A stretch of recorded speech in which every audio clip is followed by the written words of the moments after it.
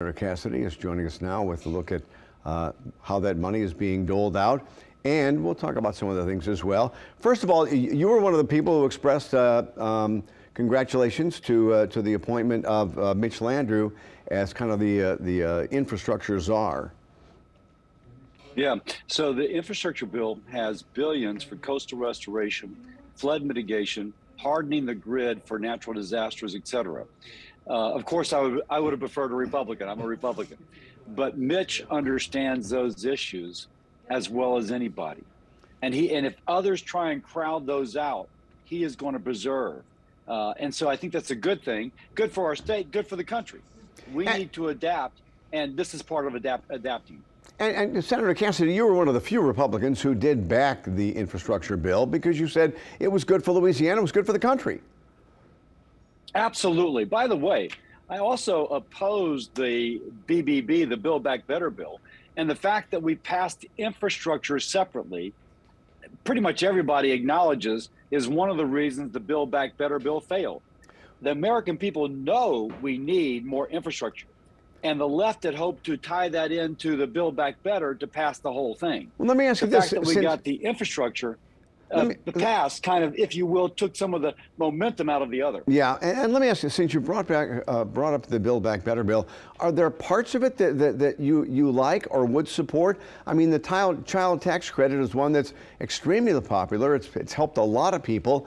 That's going to expire. Yeah, so the child tax credit was only for a year. And so everybody talks about the child tax credit only for a year. And I will point out the second largest item in the Build Back Better bill was tax breaks for millionaires and billionaires who live in states like New Jersey, New York. And one analysis showed that actually after 2023, taxes would go up on the middle class. So you're cutting taxes for those who don't need the money, and you're raising taxes on the middle class. And your excuse is that you have 1 year of a child tax credit. Well, that's not really wise public policy. But one of your colleagues,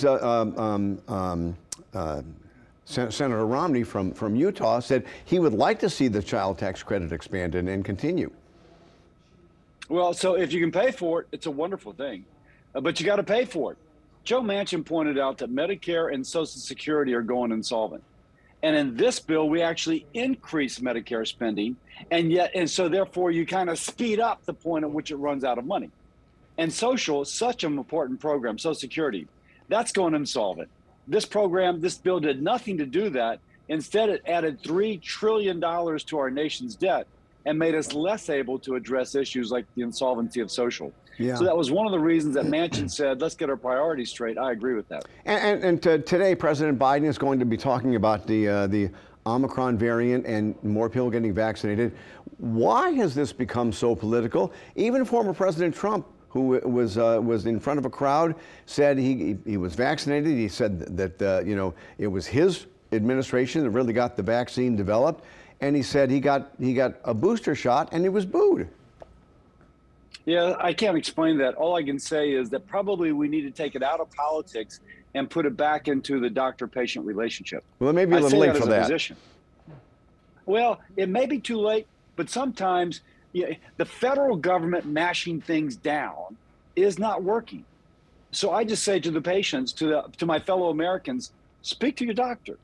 Your doctor is going to explain the safety of the vaccine, the importance of the vaccine, and the patients that she or he has seen who've not been vaccinated and how terribly they've done once they got COVID. But we have seen a lot of people. If we can begin pushing that relationship, that's better. We have seen a lot of people who have talked to their doctors. They don't believe the science. They believe some of the stuff they read on Facebook or other places.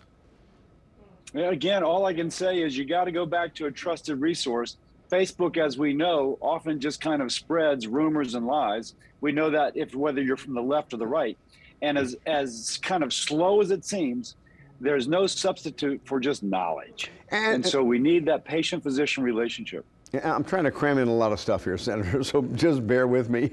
Let's talk about something that Senator McConnell said the other day about the January 6th investigation in the House, which most Republicans have not been supportive of. He said that he said it was very interesting. He said these are things that Americans need to know. Yeah, of course. We need to have as much transparency in government and those activities around government as possible. And so we're learning kind of who's involved. And that's what McConnell said. And what is the nature of their involvement? There's going to be some people that you think, oh my gosh, they were terrible. It turns out it's going to be all okay.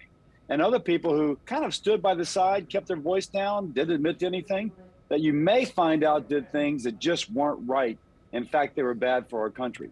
The more we know, the better we know. If the committee does want to subpoena some members of Congress who they say are tied into the planning or the stories that the election was rigged, which there's no proof of, would you support that? No American is above the law, period, end of story. And if members of Congress make laws, we should be subject to the laws we make. I take that as a general principle, and I'd apply it to this commission as well. And that's why you voted to impeach the president, voted for a conviction after the January 6th insurrection. Yes, no person is above the law. Okay, Senator Cassidy, we do appreciate you taking time and talking with us.